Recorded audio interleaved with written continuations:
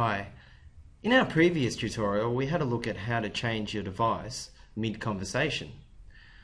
But if you want to change your device permanently, it's easy. You just go to the bottom left-hand corner of your Lync client and you'll notice a drop arrow. If you select the drop arrow, this will list all the devices you have attached to your computer. Then you just need to select the device that you'd like to have it permanently changed to.